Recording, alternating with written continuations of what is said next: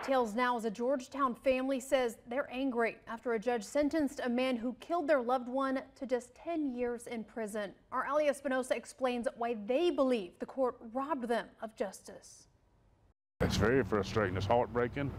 More than 3 years later, Harry Barkley's murder case is closed. But it's the ending that's shocking his surviving family members. The 35-year-old initially went missing in 2020.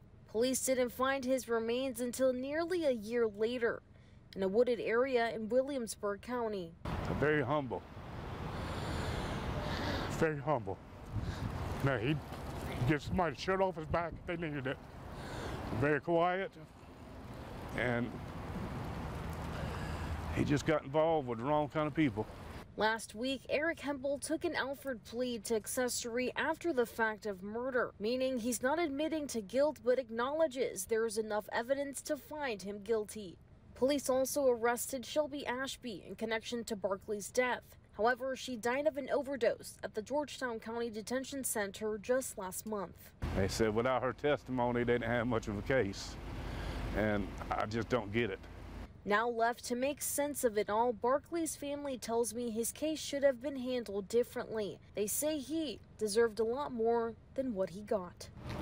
I worry about my sister all the time with her going through this, but I mean, all we could do is just move forward and let the good Lord take care of it. Hempel will now spend the next 10 years in prison. He still has pending charges in Williamsburg County where Barkley's remains were found. However, it's not clear how or when those charges will be dealt with. In Georgetown, Ali Espinosa, WNBF News.